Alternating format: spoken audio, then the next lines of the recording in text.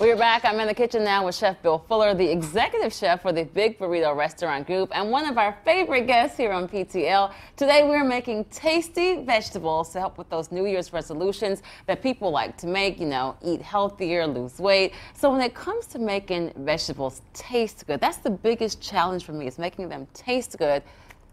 How do we do that? Well, I mean, the best way to make vegetables taste good is put a bunch of oil and cheese and things on them. Okay, but that's not always good for us to eat healthier. I know. Well, okay. A couple of the problems that people have with vegetables is under seasoning. Okay. I mean, food needs to be seasoned to taste good, and so a little salt and pepper goes a long way. I agree.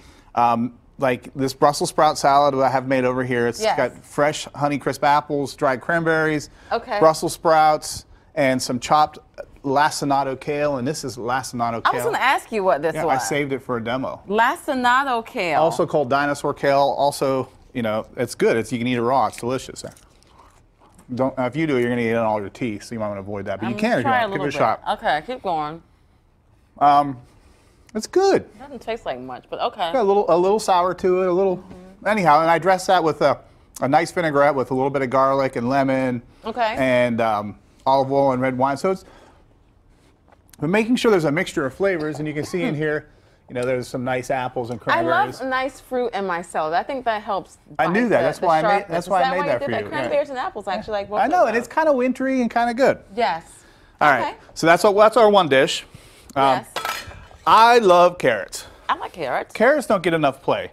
Okay. So this dish, what I've done is I've just taken some nice carrots, and if you go into your if you go in the produce section, often in the organic section, they have like the smaller, nicer carrots. Okay. Now the big bags of carrots are nice. Is that cottage cheese that you? We're gonna get to that. Okay.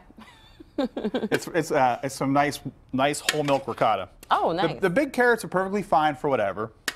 But if you want nice tender carrots, get the little tiny ones. Okay. And so these are some, you know, yellow and red carrots. Yes. And I roast them in olive oil, salt, and pepper. And they look really well seasoned. They are. Just, you know, I sprinkle a little salt and pepper on them, and I drizzle a little olive oil. I'm going to add a little bit of that to the salad. And you can see the olive oil turn nice and orange from the carrot. Okay. And then I have some sliced garlic with some orange juice and some orange zest. Oh. And I just mix that up ahead of time, and I'm going to drizzle that over there to give a little freshness. Okay. Because another thing, too, is if you can balance your cooked flavor of your vegetables with a little bit of fresh flavor. Some parsley. Parsley out of my yard still. Really? Still. In January? In January. Well, we haven't really had winter yet. Fingers crossed it stays like this. What's that? And these are just pistachios? Crushed pistachios. Okay. All right. Oh, that's good. And there's a nice, simple carrot dish, and it really took me no work. I did it all this morning right here on the TV studio kitchen, and so that's perfectly easy to eat. May I? And you can start those, and we'll make item number 3. Okay, what's item number 3? So item number 3, and we get a little meat.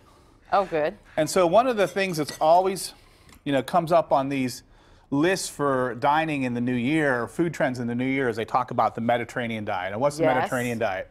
You eat lots of fruits and vegetables, you eat whole grains, you eat fish and seafood, and you eat a little bit of meat, and the meat you eat is supposed to add flavor rather than be the core of the dish.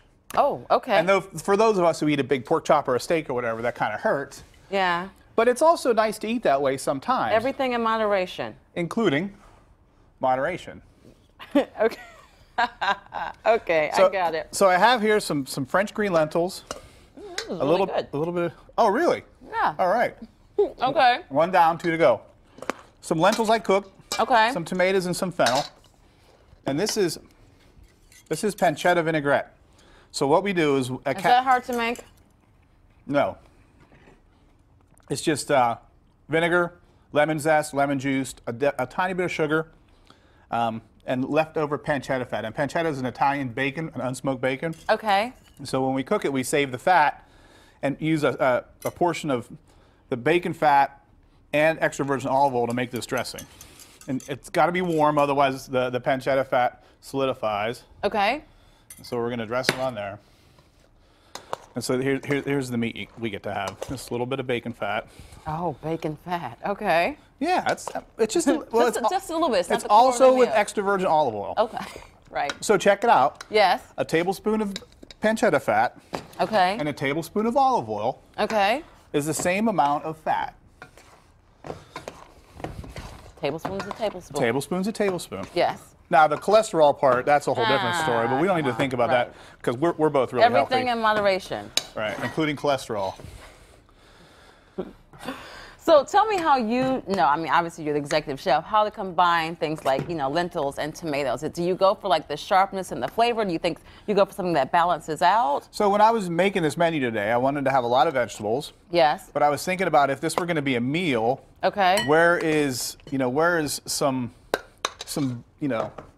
denseness come from? I mean, this is carrots. Okay. You eat a few of those. Carrots are great. I'm really enjoying them. Okay. You eat the Brussels sprout salad. It's kind of Brussels sprouts. I'm going to try that too. Okay. But what is there to fill you up? And like, I always like to go to lentils. I feel like they take 20, 25 minutes to cook.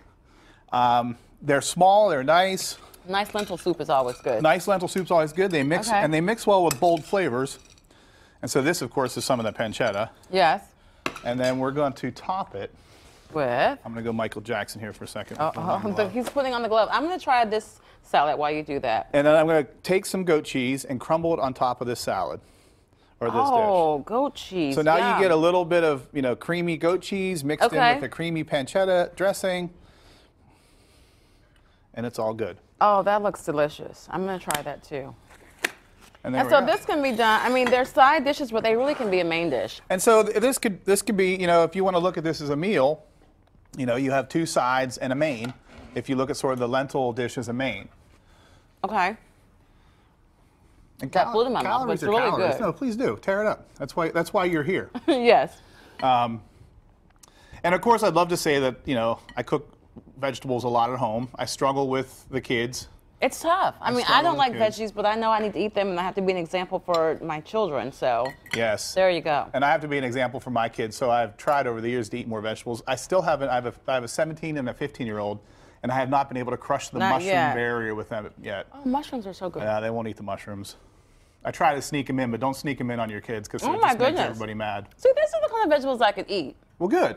But like if I'm at home and I'm not gonna, whip up all of this, I need some ideas to actually put some things together to make it taste good. So the Brussels sprout salad, you can buy cut up kale at the grocery store in a bag. Doesn't have to be this. What doesn't is this have to be that. again? The lacinato kale or the dinosaur kale. It doesn't have to be that. Right. But you can buy cut up kale, cranberries, use some salad dressing that you like, slice up an apple, and boom, it's done. Okay, tell me what the topping is. That's just walnuts. Just walnuts. Just walnuts. I chopped them up. It's really good. And coming from a person who doesn't eat a lot of vegetables, I'm being honest, it's really good. All right, Bill Fuller is the executive chef for the Big Burrito Restaurant Group. For a copy of today's recipes, go to kdka.com/PTL. Bill shares those recipes with you there.